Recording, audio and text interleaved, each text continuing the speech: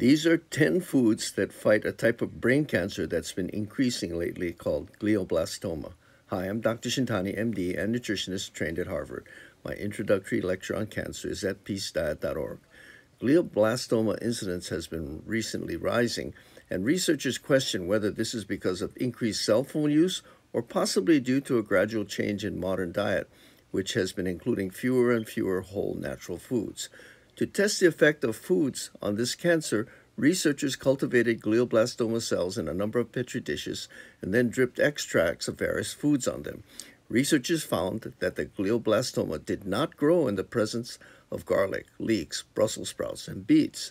They also found an inhibition of 96% of the growth of glioblastoma cells with cabbage, scallions, kale, broccoli, cauliflower, and spinach.